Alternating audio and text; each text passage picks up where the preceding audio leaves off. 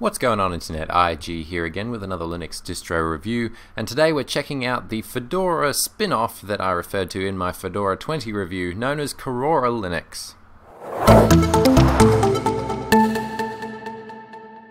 Now, I have done reviews of Korora Linux before, and it is a fantastic distribution that takes Fedora and kind of bolts on all of the extras and all the software that you would come to expect on a normal desktop operating system, and it packages it in a very nice distribution. So they're definitely chasing the user-friendly audience, which is something that's a little bit harder to do when you're not using an Ubuntu base. They are using Fedora 20 as their base for their distribution, and to that effect, that means they get a distribution that is very quick, and it's also got the Yum package management system on the back end taking care of all of your software. Now, this can be a good thing or a bad thing depending on your preference. Now, using Fedora as a base for a distribution is not a bad idea at all, because they have some fantastic technology happening, like I mentioned in the Fedora 20 review, and they're constantly pushing the envelope when it comes to Linux desktop innovation, at least on the system level, on the back end, the stuff that you don't really see. Now, like I mentioned, on the desktop side of things, you usually don't get much beyond vanilla, and that's where Korora steps in.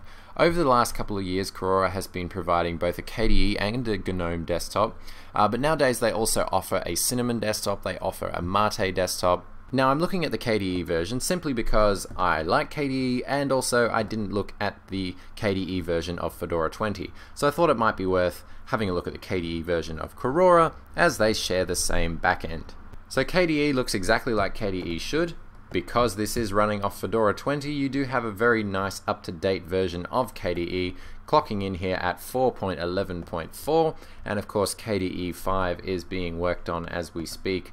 So while that is a little bit irrelevant, it's still exciting to see where the KDE team is going to be going next. Now, like I already mentioned, if you're going to be running Korora Linux, you're going to be running the same tool set to manage packages and to install and remove software. So you can see here we've got the KDE version of the add and remove packages, which is known as APA, and if you've been around KDE long enough, you know how this works. It's a pretty basic software center. You go into applications, you've got your different categories, and you give it some time and you can see all the different apps that you have both installed and the ones that you have available.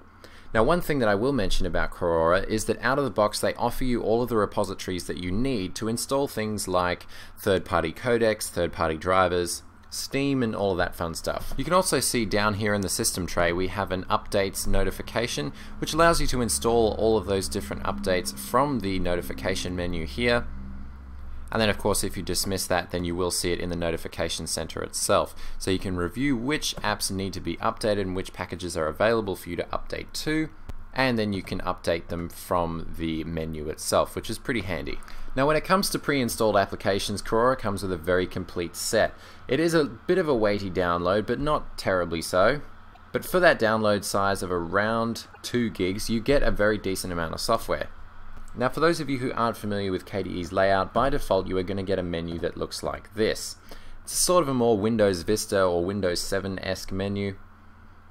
But when it comes to showing applications and showing a list of apps that are available to use out of the box, it's easier to use the classic menu style. And that's one of the great things about KDE. You can change nearly any aspect of the distribution to include widgets on your desktop or widgets on your panel, the color scheme and design of the actual desktop buttons and layout themselves, and really anything to do with the way the system looks you can customize.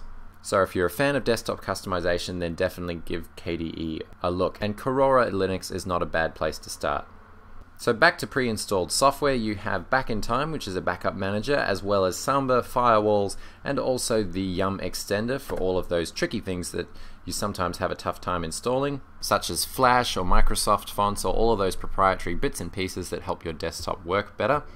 And you can see here that it's very easy to add on external repositories for things such as Google Earth or VirtualBox or RPM Fusion, which is where a lot of the other third-party software comes from. So Yum Extender is a fantastic way to install third-party software, and it's definitely worth a look if you are running a Fedora-based distribution like Korora.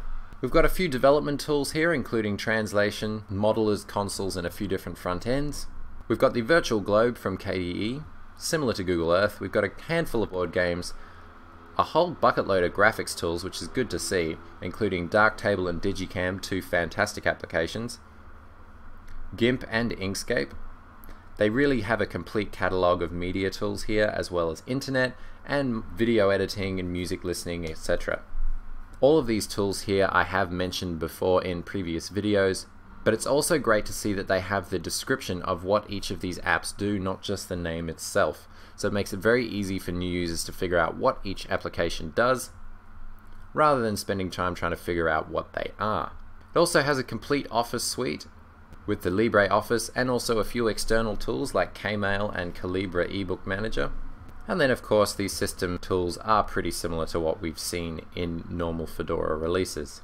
When it comes to performance, I've got to say that Korora is pretty snappy for a Fedora-based distribution.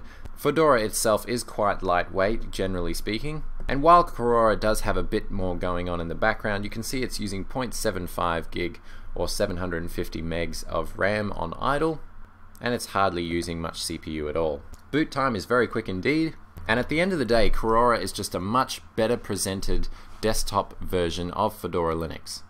So if you'd like to try out a Fedora-based distribution but you're not exactly sure where to start, then definitely give Korora Linux a go, because it'll give you the opportunity to use Fedora as a base, use all the package management tools and all of the back-end goodness that Fedora has to offer without all of the stress of setting up all of your favorite apps and actually customizing the distribution so that you can use it on a daily basis.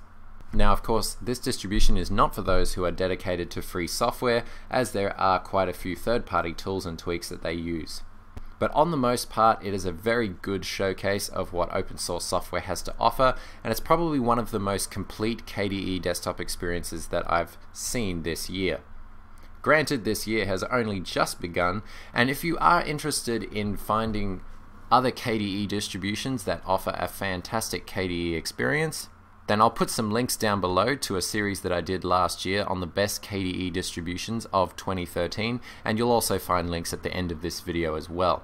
Once again, thank you all very much for watching. If the video helped you out, then feel free to click that like button. It does indeed help out the channel. And if you like this content on a regular basis, then feel free to subscribe.